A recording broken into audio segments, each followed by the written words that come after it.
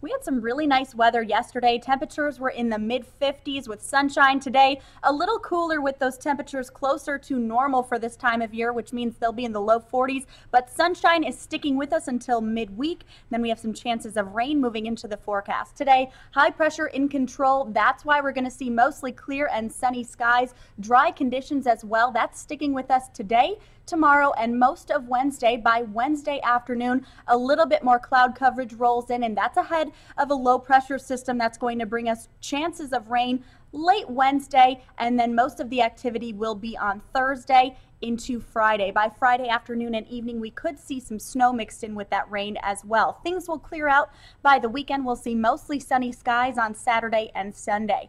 Today, starting in the low 30s, a chilly start to your Monday, but we are going to see those clear skies and nice conditions, light winds throughout the day, hitting the mid 30s by the noon hour. And then we're going to see a high right around 41 degrees today, staying clear and sunny with those average temperatures. Overnight lows tonight dropping into the 20s, so a chilly start to your Tuesday.